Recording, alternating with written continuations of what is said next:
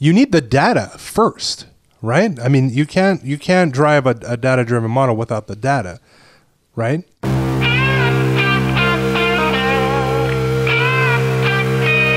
From Toronto, PHANTA Media presents the Not So Corporate Podcast. Hello. How you doing? My name's Mark Drager, and I'm the host of the Not So Corporate Podcast. First of all, we haven't been on in a little while, but we're back for now. We're never quite sure what we're going to do, but I'm joined here in studio with a new member of the team, Mr. Michael Gardash. I was going to say Michael Shannon, but if anyone's familiar with the actor Michael Shannon, he looks somewhat like him. So hello, Michael Gardash. Hello. A man of few words, which is perfect for the podcasting medium. It's great. Yeah, and that voice you hear over there is Louis Vazenios. Louis Vazenios. How's it going, Louis? I'm good. So, what's going on? What are we going to talk about this week, guys? Looks like we're going to talk about analytics. Yeah, that's right. I couldn't even think of the subject. Yeah. So So it's funny because we had the for our American friends, they had Independence Day. We had our national holiday, Canada Day, on July 1st. Right.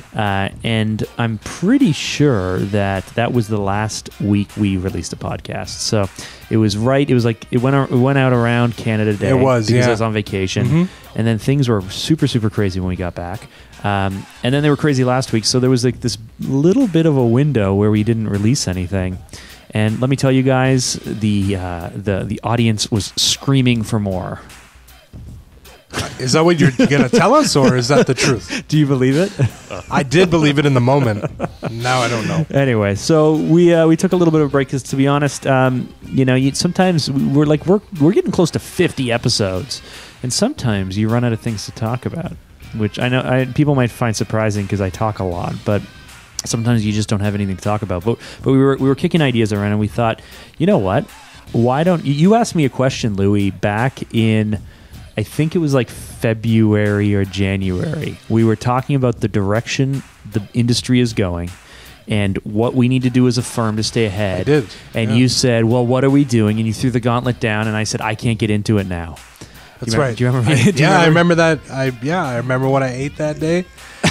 Because I eat the same thing every day. Yeah. Do you remember me sidestepping the question?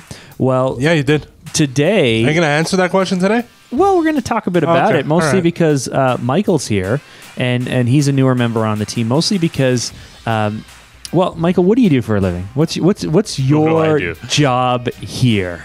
So here at PHANTA, I'm the optimizer.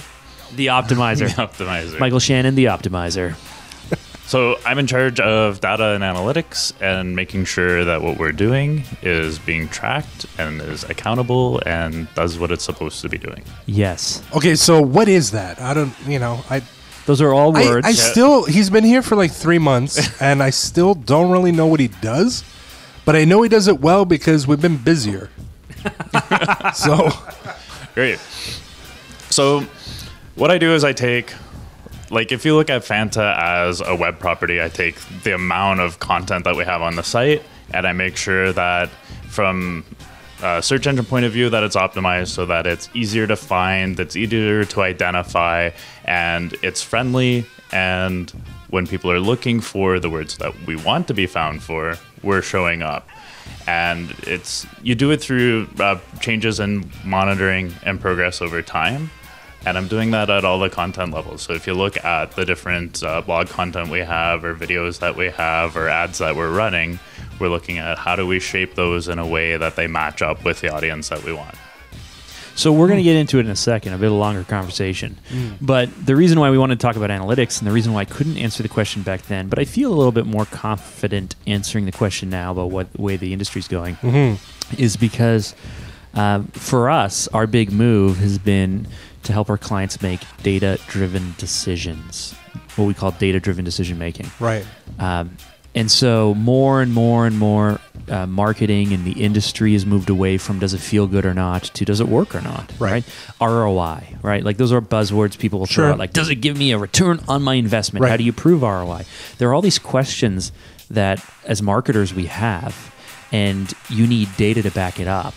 And I'm not a data guy. And so the reason why I think analytics is interesting to talk about today is because I look at it more from like hey, I have this question, I don't know what the answer is, go find the answer to me. The reason why Michael's here full time and why more and more people in marketing are considering it, and why I don't think it's crazy for a video-focused firm, video production company, to have someone handle analytics and reporting and digital marketing managing and things like that. Well, I don't think that's a crazy thing to do.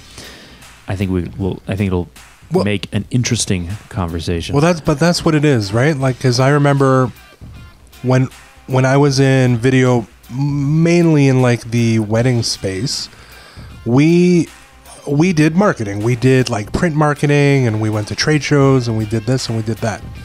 And that's essentially what you're doing, right? I mean, that's kind of what you're doing here. Like you're... Well, let's get in the conversation. Okay. All right. Now.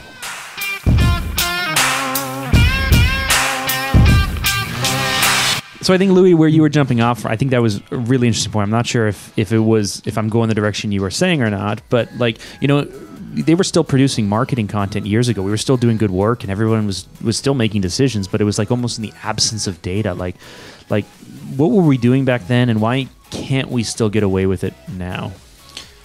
So I would say now what's happening is that we have plans that we're questioning much more, and we want to know what's happening with the dollars that we're spending. So in the past, it was good enough to say, I have a marketing budget and I've decided the things that I'm going to do with it. So you would have companies that would look at, you know, traditionally we would attend trade shows, we would do print ads, we would have some assigned for online.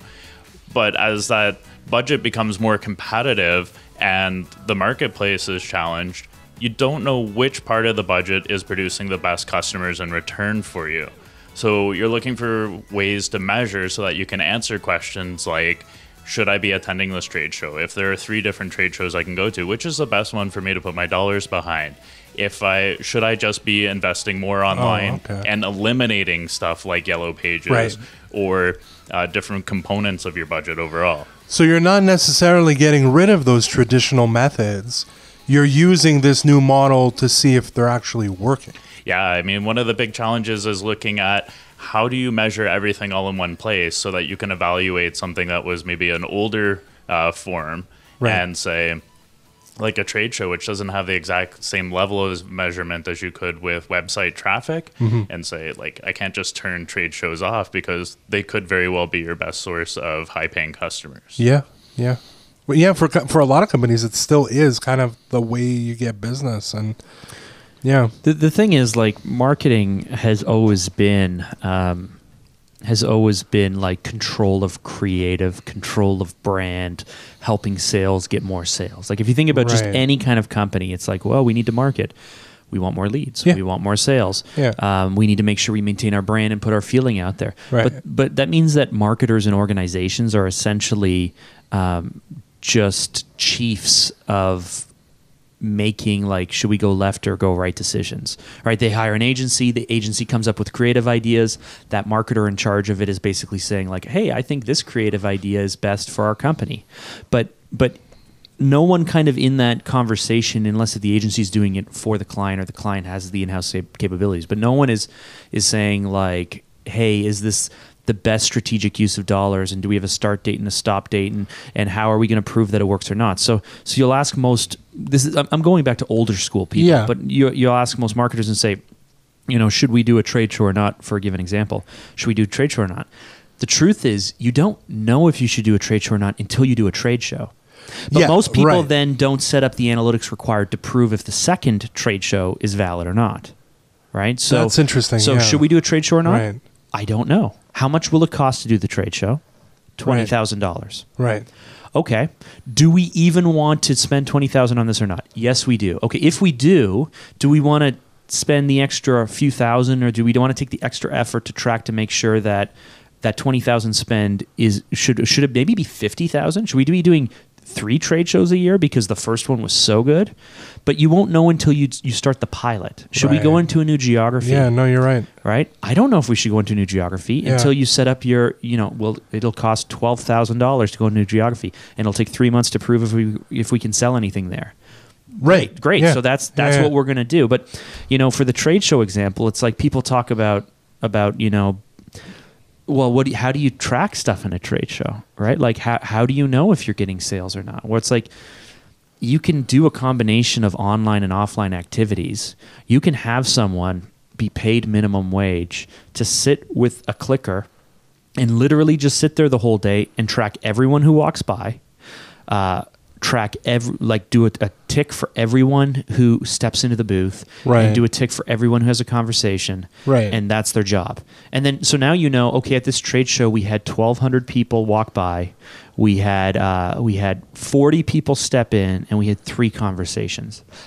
That's not a good use of spend. No, I mean, no. unless you're selling like really expensive stuff, I'd be Yeah. like, okay, great, don't do that Yeah, trade show that's the ever thing. again. Yeah. Right. So, but what people have been doing in marketing for a long time is hey, we got to do trade, right? It's the old school, like the oldest line in the world, right? Like half of my marketing spend doesn't work for me, but I'm just not sure which half, right? Right. Like that, like, I don't know where that quote comes from, but it's like, I know half of my marketing dollars or advertising dollars aren't doing anything for me. I just don't know which half. So, It's interesting how like nebulous it was, or in certain cases still is. It's almost a bit of like fairy tale stuff. People still do they still do. Yeah. Large companies do research. You do research Yeah. before you put your millions of dollars behind Right. campaign spend. You'll do Nielsen brand surveys. Well, I was going to say the Nielsen stuff, but I mean, you need the data first, right? I mean, you can't drive a data-driven model without the data, right? Right. So how do you like you just said, you have to start somewhere. You have to start with a test, a pilot, Right. right? Well, So- but it's a mindset. It's like we've operated for years with people coming to us saying, "I want a video," and us saying, "Well, if you're going to spend the budget you're going to spend, shouldn't it be an effective video?" Right? Like it's not enough just to do a video. Like, we're going to spend money on this. Like, why wouldn't we make it the most effective possible? And for us, it's the natural continuation of that mindset. If you're gonna create a web-based business or a website, let's back up. If you're gonna have a business, you need to have an effective online strategy for lead generation. yeah. Well, Some these people days, just for consider sure. it a GoDaddy site, but if you're gonna Right. have that, why wouldn't you have some level of analytics and some level of reporting? And most people just go like, well, there's a coding issue. Like, they just don't know how to set it up. Or even if they do set it up, they don't know how to read the data, right? Like as much as I like to throw out things in client meetings Yeah. and throw things out like this, Yeah. when Mike and I started talking, I was literally like, I want to be able to ask really big questions, and I want him to be able to give me the answer. And that's his job. Right? Like, client sells X product for Y dollars and makes Z profit based off, how many clients do we need to prove an ROI? What is the level of ROI? What is overspending? Because think about this, like in marketing, if you can say, you give me $1, Louis, you give me $1 and I'll give you $10 back every single time. Then it's like, great, give me $100,000. Right, because I'm going to give you a 10-time multiple. Give me $1 Right. million. Yeah, I'm going to give you a exactly. 10-time multiple. Exactly. If you're able to maintain that without too much fall off. But if you can't track, then you can't do that with clients. And if you can't do that with clients, then there's no reason for them to give you money. Right. Other than their whim. So that's when you asked me a few months ago, like, where's the market going? Yeah. That's where the market's going.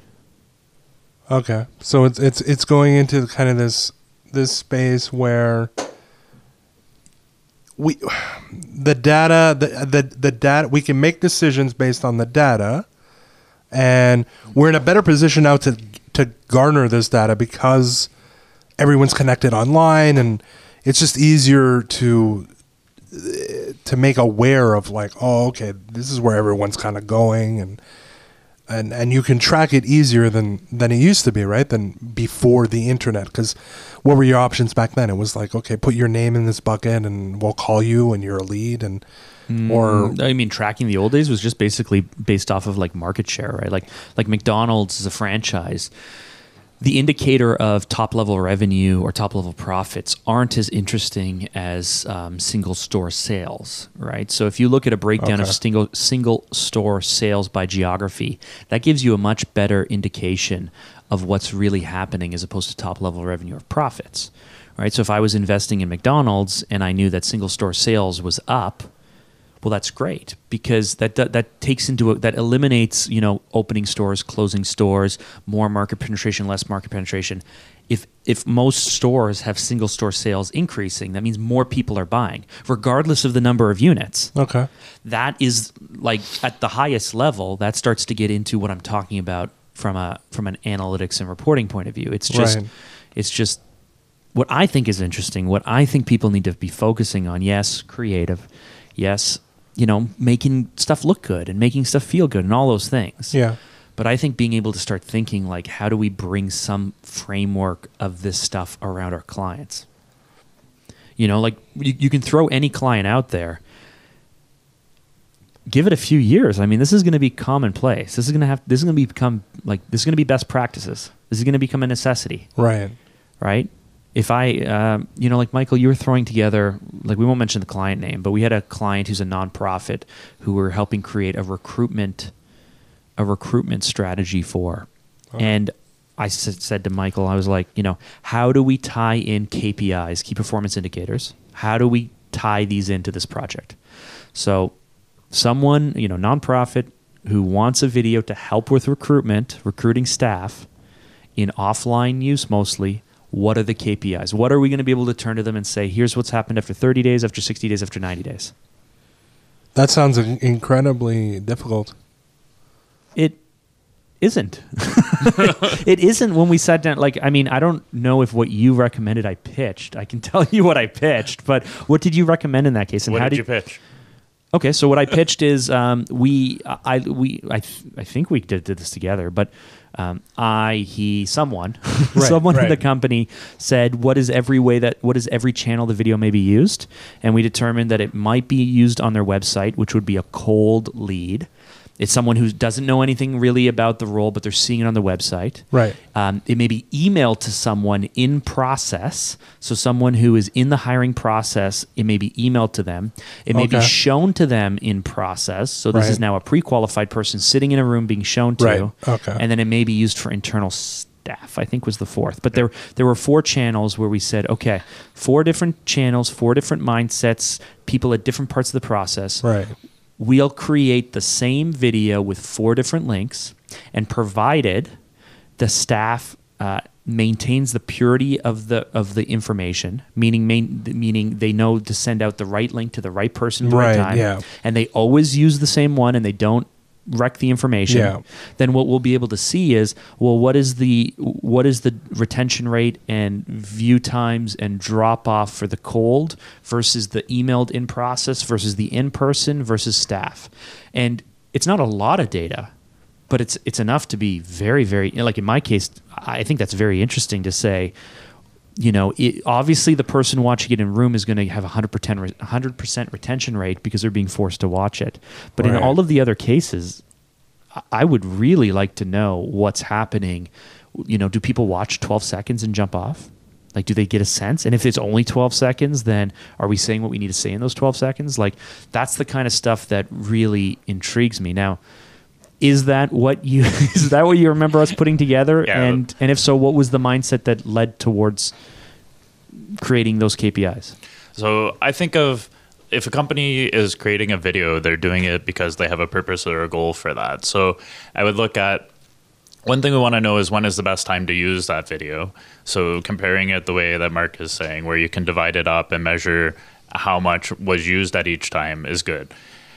From there, you could say there's a different purpose actually for that video in each of the 4 steps, right? Because one of them is just to get the cold person interested enough to make that initial contact or connection. So maybe a shorter video works there.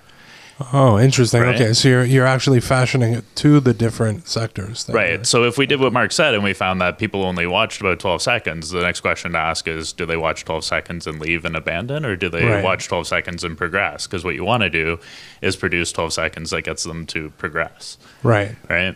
And see, there's an interesting thing there, which has shaped my thinking. What Michael brought in is I used to look at it as, how do we get them to watch 12 seconds, and then get them to 13 seconds is the benefit. 14, 15, 16. Increasing length time is the goal. Right. What Michael's saying there isn't that increasing is the goal. It's just if they only watch 12 seconds, but it helps them emotionally get to the next step of the process, then we should not care that they don't watch the 13th or 14th second. Right? Yeah. So success isn't, wow, let's have them watch more. It's fine that they only watch 12 seconds if the 12 seconds get them to the next step of the process. That blows my mind. That blows my mind too, because it really calls into question what subjectively, why is this video good, right? And how much of the creative quality of the video is actually important.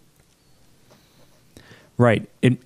So some of this, in the background, my anxiety kicks in. Some of this stuff terrifies me, right? Because the further you couldn't you just have like a cute puppy in the first 12 seconds to hit that emotional synapse, and then you're done? Like, does it really even matter? Well, it depends. So we're going to let Mike get back to his thing in a second. But this starts to lead to questions like, I believe that more examples of work are better. So our website has like 200 examples of work. Okay. Knowing that I know through data that most people will only watch one or two examples for 20 or 30 seconds. But I want to have 200 examples there because emotionally I want to overwhelm them with how much work we've done. So they go, oh, wow, these guys have done a lot, which you can't track for. But so it's like, hey, hit them with a wall of data, right. Show them we've done so much. They're going to pick random things and watch random times, which I can't control, but that's fine because the data did the work. Whereas we start to get into this conversation now where Michael goes like, well, isn't it enough to hit them with 4 pieces of data? 4 examples of work, because the 4 examples might be enough to give them credibility simply to call you. So why are you trying to give them 200 examples to show how great you are when 4 may do the exact same thing? That's interesting. And then we start to go, well, is it better to have 4 or 8? Right. Or is it better to have 200? What's if they the both secret achieve number? it, Right. Is it better? Like, what's the better thing? Right. So these are the big questions where I like the ability to say, go find me an answer. That's why they call you Optimizer. That's why they call me Optimizer. The Optimizer. All right. The Optimizer. But go find me the answer. Yeah. Right. So sorry. So yeah, I geek out about this stuff a little bit, mostly because it's newer to me. This way of thinking is still really interesting to me, and I don't have to come up with the answers, which is like, so you can wrap your mind. You're like a spectator, and you're just kind of fascinated. I'm gonna with be like, and he'll come with an answer, and halfway through I'll be like, here's 5 more questions. Sounds very. I thought you were gonna tell him about the jam. Oh no, yeah, the Jamster. Okay, so do you want to go into the Jam survey, or do you want to go into answering the rest of that question? Yeah, I feel like we're kind of all over the place. Maybe let's go with. Let's finish. We'll come back to Jam. Yeah. Let's keep going with you were saying about so 12 seconds they fall off. Yes. In the recruitment example. Right. That's the goal, right? Just get them to progress through the process. Right. So each step of the process is going to have its own end goal, right? And a lot of the steps are just to nudge them into the start of the next step. So each time you're doing it, you can change it, right? There's no one right answer. Well, Mark was saying how many videos should we have on the website, right? And we came up with 8. We actually came up with 8 for people on a desktop and 4 for people on a mobile, because 8 looks ridiculous on a mobile. So you have to think of, where am I presenting this information to someone, and what is their intention, and what is their purpose at this moment? How are they going to receive what we're giving them? Because it's all over the place now. That's the struggle for me, right? What you're explaining right now is a very structured, binary kind of point of view, right? This we're going to take this data and it's going to equal out to this, right? What I struggle to wrap my head around is that how can it be such a binary, rigid structure, but yet not produce necessarily one right answer? So I think the easiest way it was explained to me was back in 2005. I heard Perry Marshall, who's kind of one of these older kind of gurus of Google advertising. Never worked for Google, didn't own Google, but a few months into my career at this internet company that Michael and I both happened to work for at one point, I heard Perry Marshall speak. And the easiest way to that, it taught me the foundation for most of this stuff. It's you have an assumption. Okay. Right? You have an assumption. You need a certain number of people to prove that assumption. So let's use like the easiest way to say is like, okay, I have a website page. Right. I need a certain number of people to prove that the website page will lead to a phone call or not. Maybe that's 500, maybe that's 1,000, and you consider those viewers or impressions or whatever you want, okay. right? Maybe it's a video. I want the video to achieve people land. I want them to go from YouTube to my website. Okay. How many people do I need to prove that happens regularly? 6 is not enough, right? Okay. So what's my sample size? I see. 1,000, 2,000, 10,000, whatever that number is. And I take my 10,000 people from YouTube and I send them to my website. And if I can track how often that happens, I get a conversion rate. And that conversion rate is a percentage, 1%, 10%, which is super high, 30%, 1.5%. That's my base. Now I'm going to change one thing. If that one thing, when I make that change, the benchmark goes up, I now have the new benchmark to beat. Right. If it goes down, I go, shit, it went down. Reverse it quick. Right? Undo that change you just made. That's split testing at the end of the day. Okay. Right? I have a page that's red. I have a page that's blue. I take 1,000 people, 500 go to the web page, 500 go to the blue page. They're both going to have an action that needs to take place and I'm going to get conversion from. And one of them is going to be better than the other. Very rarely are they the same. If they're the same, then all you prove is that those two things don't matter to the people. So you learn something anyway. But you're going to get a benchmark. And let's say the blue page is 1.2%. The red page is 2%. Awesome. So we're going to dump the blue page. Now we have the red page. Right. Now we're going to go to red page with a blue button and red page with an orange button. And we went from 2%, or I guess it'd be red page versus red page with blue button. We went from 2% to 2.05%. Fantastic. Dump the red page, go to red page with blue button. And so the basis of this thinking is very binary because you have a sample size with a predictable flow, provided that there are no social issues. There are no time, over Christmas, my traffic died. Well, don't make any big decisions. Some sort of like Christmas. force majeure situation. Okay. Right. Okay. A new competitor came into the marketplace. Right. Well, okay, so maybe your old data isn't good. Okay. Maybe you have year-over-year slowdowns at certain times. Like there are certain things that you may not want to make decisions around. I see. But at the end of the day, you can get predictable results and you're going to try and improve those results. And that's why it's a binary thing. So I'm going to create 4 versions of a video with different calls to action. I'm going to measure which call to action leads people to actually take that action. That's my benchmark. What do I do to improve the benchmark from there? That's it. You're just always getting better. Okay. Yeah, that actually clears it up because that's kind of how science works anyways, right? It's just you test something and you get a consensus, and then it kind of becomes. But in the old real. days, like I'm going back 2005, right? So that doesn't seem like long ago, but if we talk about internet marketing going back that far, Google just started AdWords in 2003. So Perry Marshall told this story about he was running. He was doing a Lord of the Rings musical or something. He was doing some kind of play locally, and so he wrote 2 different titles for what he thought he'd call the play. And he created PPC ads, Google ads, with each of those titles and drove them to a fan site so that way people wouldn't get mad. And he basically was able to determine within a sample size of a few hundred people which title resonated better with the audience. It's a very simple thing. It's we all have to generate titles for our content. We all have to generate copy. We all have to we have to generate stuff. Now, Google's back then was 6 cents a click, and what's the average click now? $4 or something? Holy cow! Probably 2 to 5, somewhere around there. Yeah, competitive industries could be up to $20 a click on average. Yeah, when we were doing a US focused motion graphic thing, and it was $26 a click. So what determines that? Is there a market? How does competition? So AdWords is an auction. So the amount of people searching for a certain product. Produces, let's say there's 1,000 searches a day for the service you have, video production. So if there are 100 companies in market that want to buy those 1,000 searches, then they'll be willing to pay more. And so as competition goes up, it's going to cost more. If search volume goes up, then it'll start costing less because there'll be more search inventory. So let's play this forward to like something like video though. Like I was just thinking about this, right? So I mentioned the Perry Marshall example. He split tested different titles for something to see how it works. Right.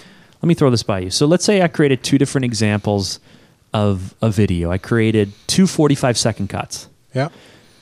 And I wanted to know which one would increase retention through the video. So which one would hold the audience attention, and which one would lead to a greater conversion, like a call to action to a site or something. If I went to YouTube and used TrueView and I split tested video A versus video B, would a good KPI be enough to say basically which one spends more money? Because essentially you only have to pay when someone watches something or per click, and at the end of the day you put up A versus B in similar geographies at the same time without having Google like lean budget towards one or the other. If you just forced every click to go left, right, A, B, A, B, right. A, B, and one outspent the other, you would essentially prove that one resonates more than the other, would you not? Yes. So you have to agree at the beginning what you want the outcome that you're going to measure to be, right? So you have 2 different outcomes, which is going to be hard to measure. Okay, so one is retention. So you run 4 campaigns. Right. You would have to, right? So you A/B retention and then you A/B click through. Right. Because you might get a higher retention but a lower click through, and at the end of the day you might want more clicks because that might actually lead to more sales. And then you would calculate everything as a cost per outcome, right? So you'd say, okay, let's say I let each run 1,000 views to keep math simple. And then you figure out how many outcomes do you get per 1,000. And whichever video is performing at a better percentage rate of that, that's your winner of the 2. Right, but let's say you did this proactively for a client, so that way when they went to market with the actual launch, they were able to split test these and know that they're using one that is better than the other. But the only way to do that would be to put some spend behind it. Yeah, right. But in YouTube TrueView, you could do that with what could prove that $200-300. So it's a lot cheaper for video right now than it is for search. So the numbers we're giving you for average cost per click on search are really high because the amount of people competing in there. But YouTube's like 18 cents. Yeah, the competition on video is low, like it was in AdWords in the early days. Lower. Interesting, and that'll change too, probably. Yeah, I mean, there's a certain so every channel, everything within the Google Display Network or within the Google Network has its own little quirks. You could do in-game advertising. I'm sure we've all seen that, right? Where you're in an app and there's an in-app banner. It's going to have its own benchmark for what success looks like. Just like email marketing, right? Like email marketing, anything over 35% open rate is pretty strong. It is really strong. I shouldn't say open rate, click-through rate is really strong. So, but if you looked at Google AdWords and you said 35%, like that would be like absurd because you're averaging more like 1, 2, 3, 4, 5% click-through rate. So every channel has its own little kind of unique, I guess, expectations. Is that fair to say? Right. Yeah, it's just the average behavior that's happening in there. Mm-hmm. So so that brings me to kind of a question here. When we spoke on the podcast episode, we were talking about kind of how we measure our listenership, right? Now I'm just wondering, all these distribution methods that you're undertaking to do all this stuff, is there a platform that you're working with that allows you to kind of look at all this data? Like how does that happen? So there are platforms you could use that would be like enterprise business intelligence platforms that will bring in multiple sources, and Google have something they call Analytics 360. Microsoft have a business intelligence platform, BI, and those would do it. Companies also, like, we run all of our online through Google Analytics, which is free. We can bring everything into it. We can tie it to AdWords. We can tie it to YouTube because they're all Google properties. Okay. When you get into something like the podcast is distributed on YouTube. It's distributed on iTunes and also on SoundCloud. On SoundCloud. Right. Okay. And we don't aggregate that data, we're not receiving all the information on the listening, on the number of listens. So that becomes a different kind of challenge. And the more ways there are to measure people now, if you think of different social networks, so normally you had your website, then you had your website plus your advertising, and you can get, like, you own your website, you pay for your advertising, you see everything. Then you have social networks where now you have behavior in them, you have advertising behavior. So now you need to bring that in and compare it, because should we be buying ads on Facebook or on YouTube, right? Okay. So those are the kinds of questions that are at the tactical level get asked. Where do we put this budget? But you have to decide as well what. So you could go crazy doing this. Like you could just become way too detailed, way too slow, way too expensive. Yeah. There is a cost associated with answering these questions. So you have to consider whether let's look at the trade show example, right? We can set up a way to track conversion and prove an ROI for trade show, but the client has to be willing to invest in that data. Right. They may say it's not worth it. And so when we used to start doing social stuff, we've transitioned to Hootsuite, but early on, just a really easy way to track social was to leverage the Facebook insight that they give you. But as a backup we used Bitly for everything, which is a link shortener. Right. Yeah. Now Bitly looks good because certainly it's a nice short link for people to click on a Facebook post. But also if you're signed into Bitly for free, you get a high level of analytics. You get number of clicks and the country, the people, and the day that the click happened. So we were using Bitly for all of our posts simply because it was the easiest, cheapest, best way to just get at a very simple high level. When we would put out a post and Facebook said 350 people saw this and you got, we got 5 interactions and 18 clicks, and then we go to Bitly and Bitly would say 7. What's going on here? Oh yeah. What's like what we have to start to track things and make decisions. But equally, then we could start to say, especially as Facebook rewrote its algorithm, we could start to say, well, is it better to take a blog post and copy and paste the link into Facebook and let it pull the photo off the blog? So I have a blog post, I take the link, I put it into Facebook, and Facebook automatically pulls the photo. Right. Or is it better for us to take the photo that's on the blog header and upload it to Facebook as a photo and write a comment and then share the link in there? And so the benefits to that is Facebook pushes out into, in Facebook content more. So they will think that you're uploading a photo, so more people see it. But if they click on the photo, it doesn't link through to the page. So you might get more people seeing it, but you might get more fall off on the people clicking through. Or is it... what would be your third option? Or is it better to move with a carousel where you're proactively creating more Facebook posts or more photos within your content so that way you can upload it as a carousel?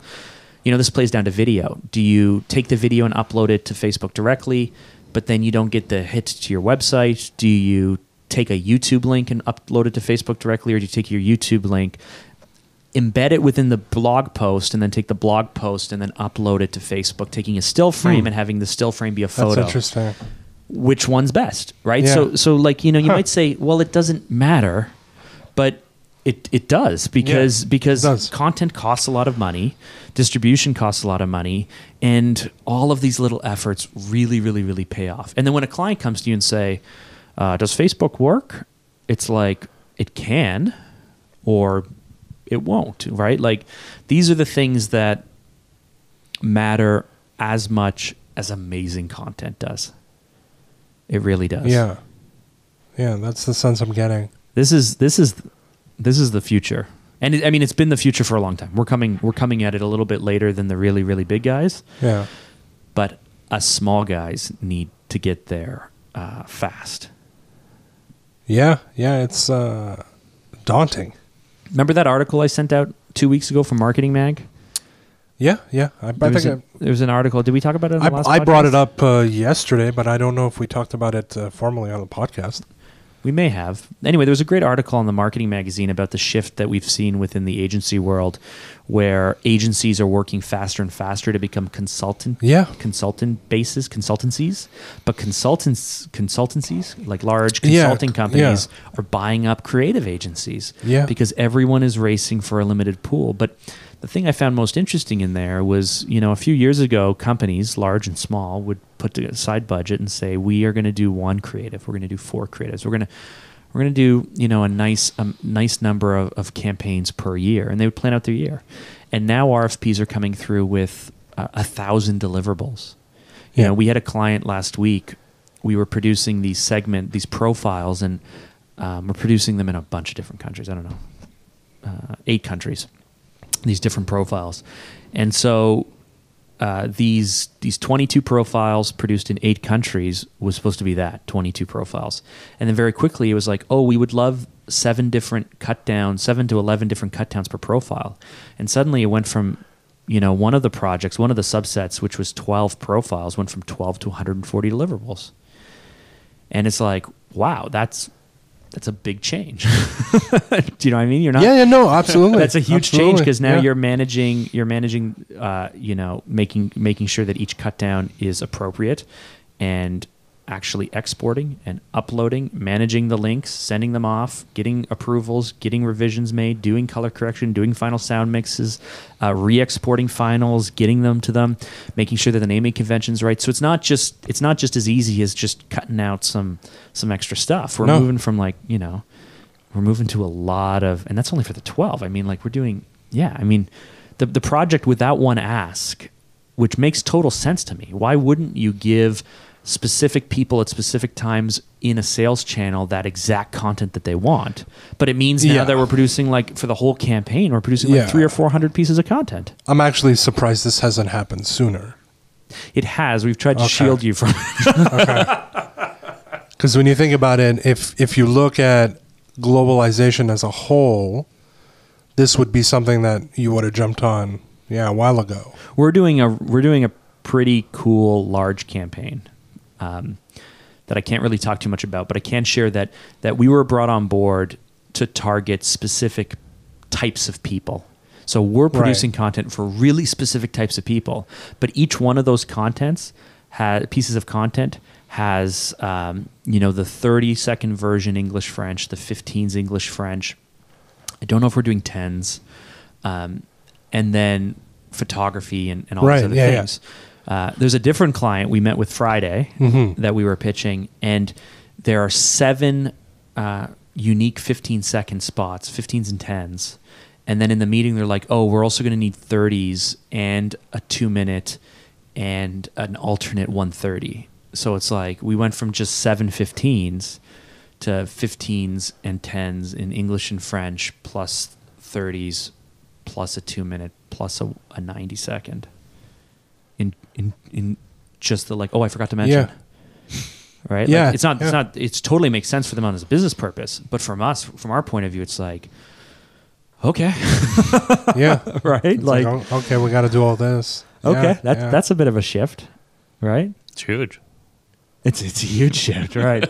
I mean, it takes the number of pieces of content up, right? And it's not like we have exponentially more budget. So yeah. I'm both excited and terrified.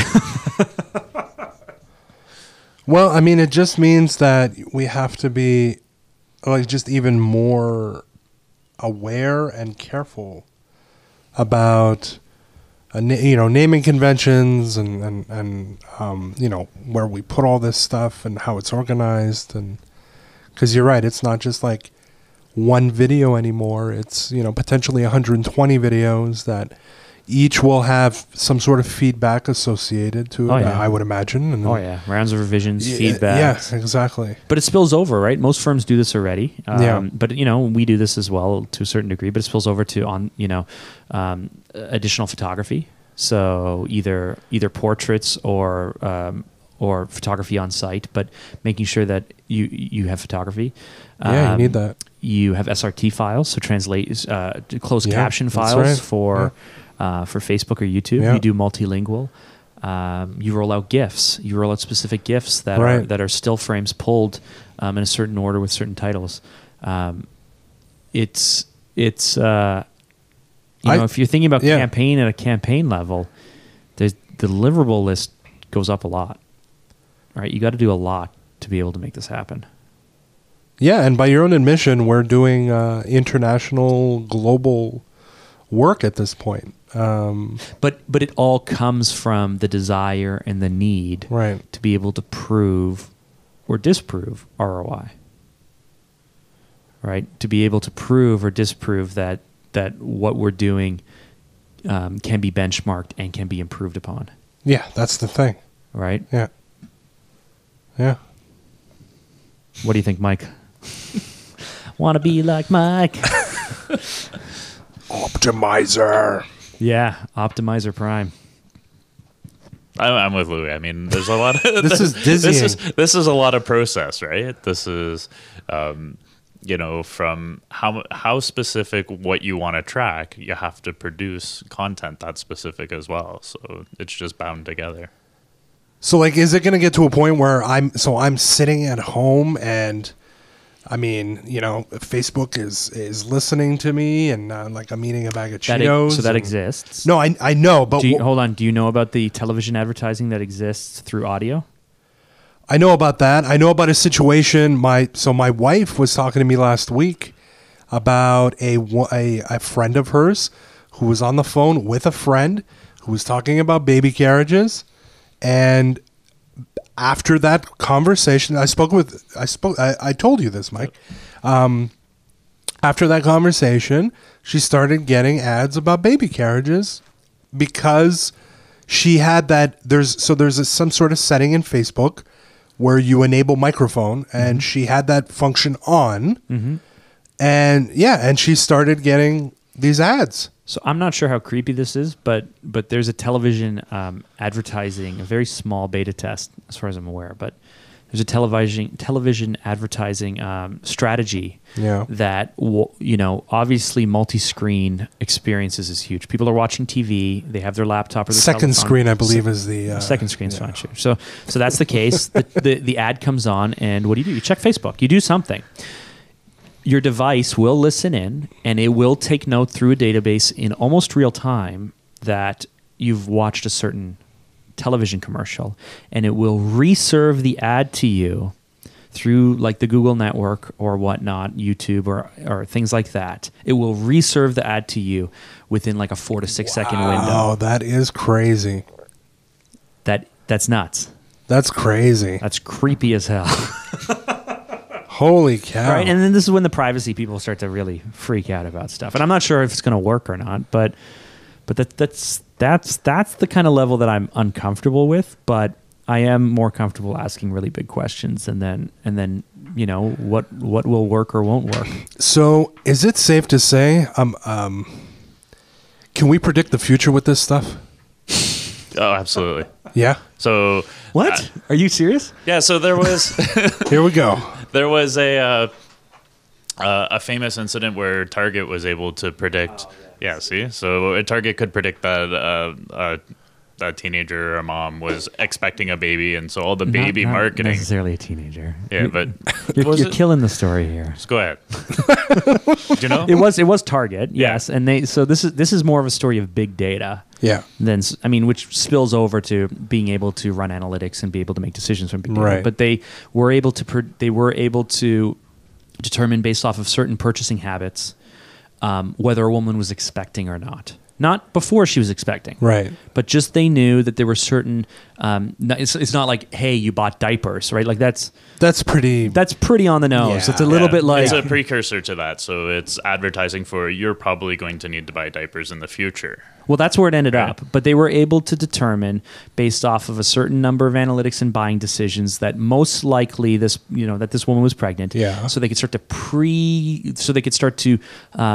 pre-advertise to them. Not necessarily diapers. It's too on the nose. I don't want to freak people out. But like things like redecorating a room, things like new curtains, things like hand towels and face cloths. Just things that home would become homey, and then they started mailing out to specific people. Like a congratulations coupon book, but it fell apart because they started advertising to people who, one, didn't know that they were expecting yet. Yeah. And they started advertising to the homes of teenage daughters where their parents would get the mail and find out that their children were expecting, their unwed teenage daughters were expecting, based off of these target campaigns. So that's where it starts to go a little bit on the creepy side. Yeah. Yeah. Is that predicting the future, or is that just really, really good big data? Oh, it's predictive data, right? So how far into the future do we need to see, Louis? You're going to be on your couch eating your Doritos, and Mark's TV technology is going to be listening to you, knowing the exact flavor by the crunch, and suggesting you're going to see ads for the dip that you're lacking right now, right? So the future, though, is obviously algorithm-based advertising, right? It's I plug in these 8,000 core components and these 2,200 suggestive lines of copy, and in either running an algorithm and the computer builds it, or in real time it's able to serve me based off of a certain criteria the exact things to build the ad in real time. I mean, there's no way around the fact that that will happen. That will happen for our ads. Right. We already have the ability to pre-write copy. Right, you can basically, now this is where Twitter gets into trouble, right? Like when there was the police shooting in Dallas, right? The tragic police shooting. Yeah. Why'd they get in trouble? Well, because Dallas police tweeted a picture of a man, said that there was a suspect that they were looking for, and it was proven that was not a suspect or a man of interest, and they were already, Dallas police refused to take down the tweet, but people were already circulating that he was not the man of interest.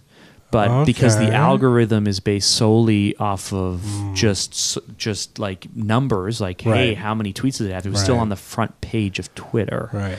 So someone had to manually go in and remove it because the algorithm was just wrong. Like I heard this other, I don't know which company was it. I don't know who it was, but someone, was it Microsoft? Maybe someone released how could the algorithm be wrong though? It wasn't wrong based on data. It was the most interesting topic at the time. Yeah, so the algorithm does what it does. So if there's a level of interest, I keep saying, hey, you need to promote this tweet. That tweet will get promoted, which means more people see it, which means more people share it. So now this algorithm starts going like out of control. Except there's no way to pull it back. There's no moral compass to say this is incorrect. Sure. It's just based off of interest. Right. So a company, I think it was Microsoft, but I'm not sure, built an artificial Twitter account where it would basically go out, understand what's happening in the marketplace. Yeah. And then it would also write its own tweets, but then it would learn language predictively, and it would start to tweet through more. Tweets, right? Yeah, and within like a day or two, they had to shut it off because it became... It was this racist, insensitive, misogynist, because it was basically going out into this terrible atmosphere that Twitter tends to be. Yeah. It had no moral compass, and it just became like, Hitler-loving crazy guy. Yeah. And so they're like, so they turned it off, and they're like, let's fix this. We got to tweet, and we got to fix a few things. And then they turned it back on, and within hours, it happened again. So it was like, well, this isn't going to work. Really messed up. So, there's going to be bumps along the way. But I think that proves that Trump is a robot. Running like Twitter OS or something. Twitter. All right. Trump. But what I was saying is the future will be that you basically upload assets and it builds stuff out in real time. Yeah, that's both interesting and... there's always going to be, though, a handcrafted farm-to-table movement, right? Like, there's always going to be...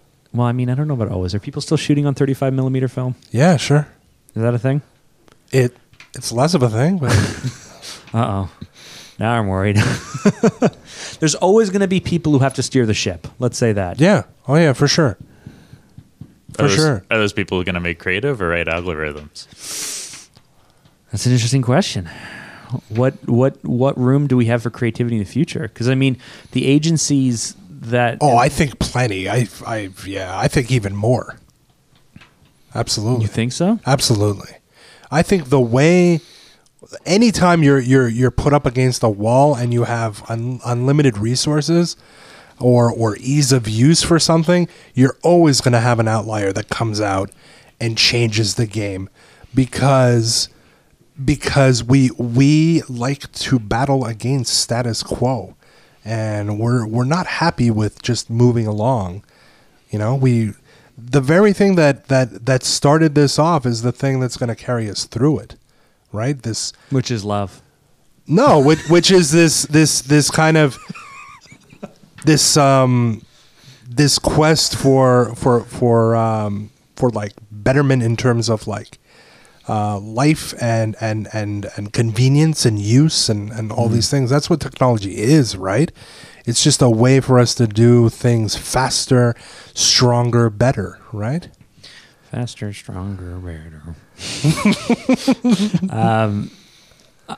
I think a saving grace we have as firms, as people producing content, is there are not very many early adopters within corporate, within the space. I think we need to all be incredibly good at this and incredibly savvy. Yeah. I think we need to be very, very good at this. So that way we at least get there before the clients are pushing us there. But the clients are going to take some time to get around to it. You know, there's still people who run, you know, billion-dollar companies without a website, you know, or it's like a 7-year-old website. There's still people who build tremendous organizations without marketing. They do it through relationship building or things like that. Right. There's still people who, despite how successful they are, do a really bad job at this, and we're trying to help them get to the next stage. But there are a lot of people who are behind. But it can work for anyone, really, right? No. No? That's the whole point of analytics. Okay. You're either proving or disproving ROI. Okay. Right? You have an assumption. I think that we should... what would be a good assumption? I think that we should produce all content in Mexico and have it outsourced, right? So any business case like that, let's say there were a factory, we want to move to Mexico and truck things across the border and sell. Right.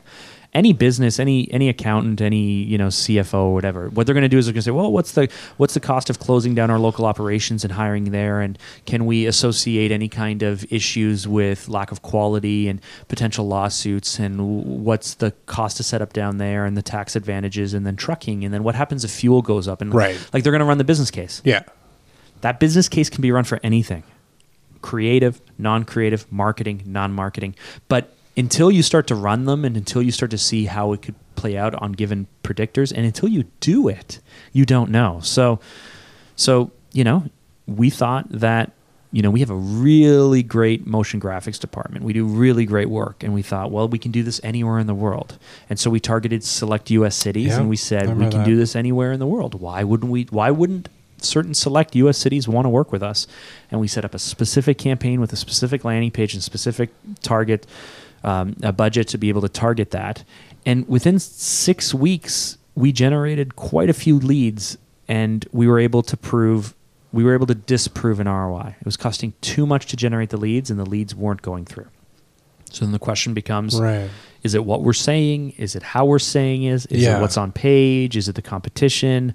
Are we just too expensive for the market? Like, are people not ready for us or used to us? What are the factors? And then you start to look at that, and you make decisions from there. Okay. But you wouldn't get to that decision unless you tried. Right.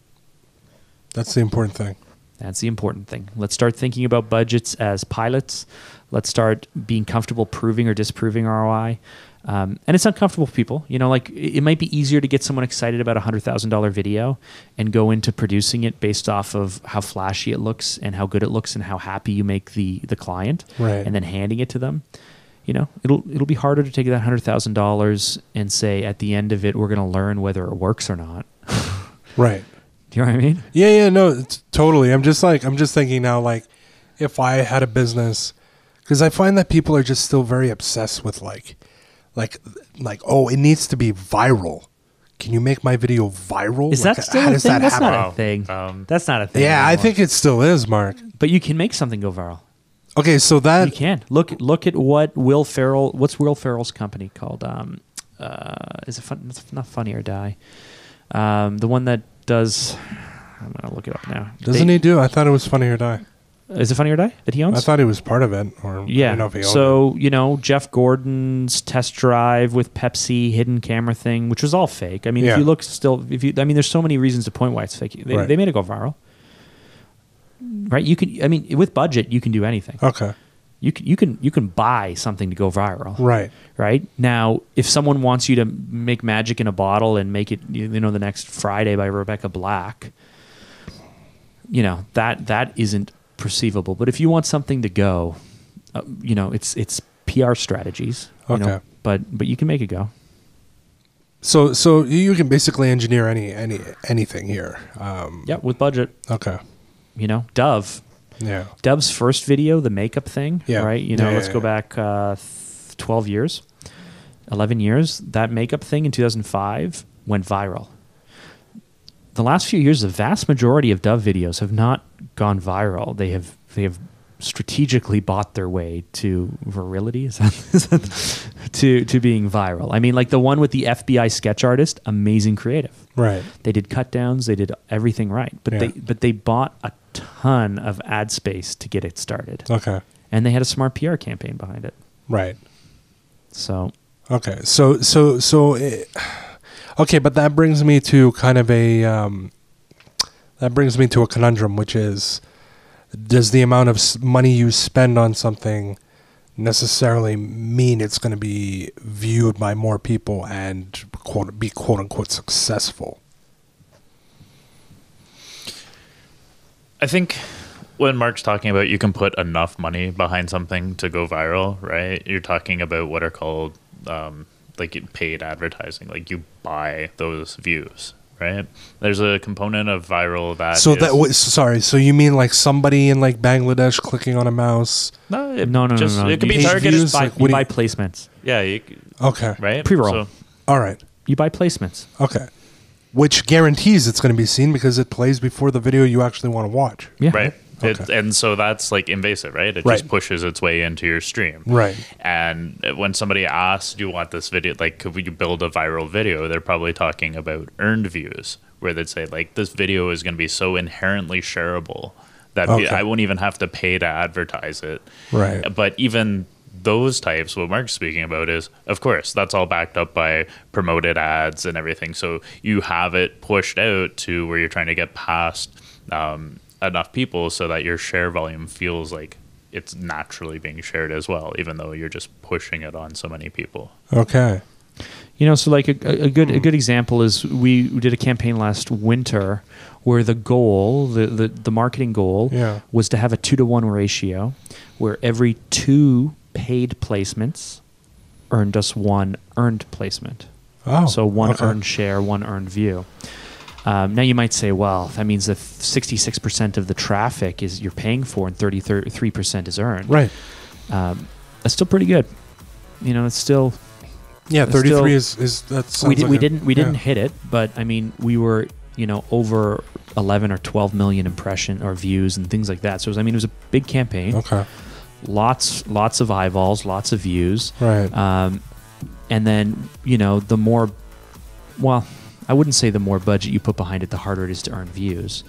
It just comes down to quality of content. There's a certain magic to it too. Yeah. So you might say, so if our client came to us and said we want something to go viral, but they already had a expected 2-to-1 ratio, is that viral? Or like he says, they want something where basically they create it, they kind of pat themselves on the back and then just wait for it to spread across the world and become the latest meme and something that everyone gravitates towards. Right. Yeah.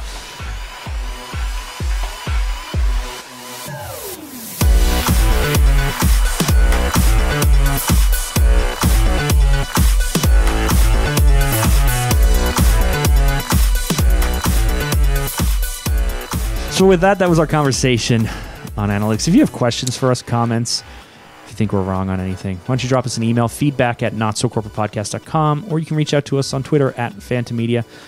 Michael, thanks for joining us for the first time today. Yeah, thanks for having me. It was fun. It was fun talking about this topic. It's good times. My head's spinning still. So. Is it? Oh yeah. You look terrified. Oh, I'm a hot mess. You're a right hot now. mess. Well, and thank you, Louie, as always. You're welcome. We look forward to talking to you guys next time. Bye-bye.